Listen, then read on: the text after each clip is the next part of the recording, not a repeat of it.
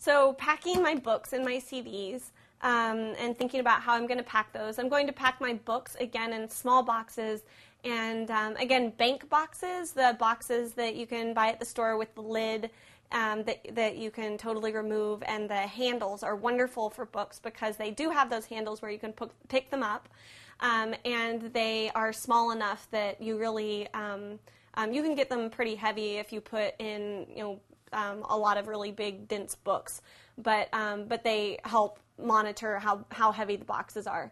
So with that in mind, vary what kinds of books you're putting in a box. So you might have reference books or big, thick, really dense books that you might put on the bottom, and then put some paperbacks in that box as well to kind of even out the weight. So that's how I'm going to be packing my books. And my CDs, since I have them in these containers here, I'm probably just going to keep them in this container so that I don't have to use up another box, and because they are pretty heavy, just as they are right now, like in these things. And I'm just going to put a piece of tape or a rubber band around it, around this case vertically to keep my CDs from coming out of the box.